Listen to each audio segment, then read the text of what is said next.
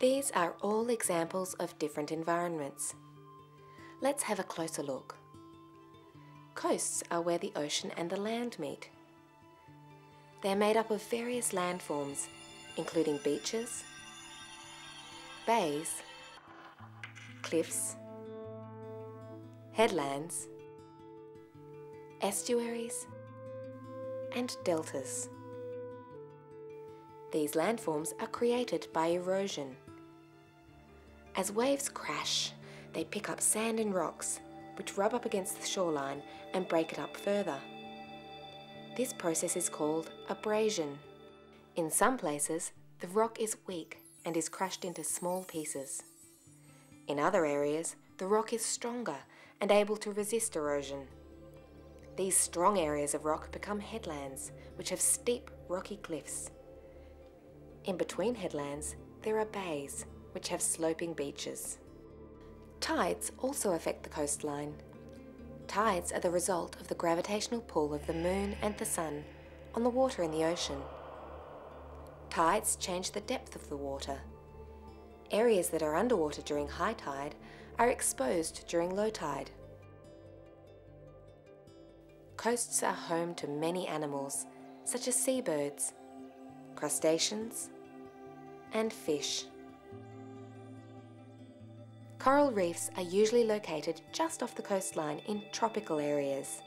They are completely underwater and form in shallow waters that sunlight can penetrate. Coral is made by organisms called polyps. As polyps die, they leave a limestone sediment behind, which becomes the coral we see in reefs. This process proceeds very slowly, so a piece of coral existing today could have been in the process of being made for hundreds of years. An example of a coral reef is the Great Barrier Reef, which exists off the coast of northeast Australia. It is the largest coral reef system in the world and consists of 2,900 distinct reefs and 940 islands. Scientists believe it may hold up to 400 species of coral, 4,000 species of mollusks, and 1,500 species of fish. River water comes from underground springs and rainfall. Rain that falls in the area surrounding a river runs over or through the soil to the river. Springs can create small streams called tributaries that join to make a larger river.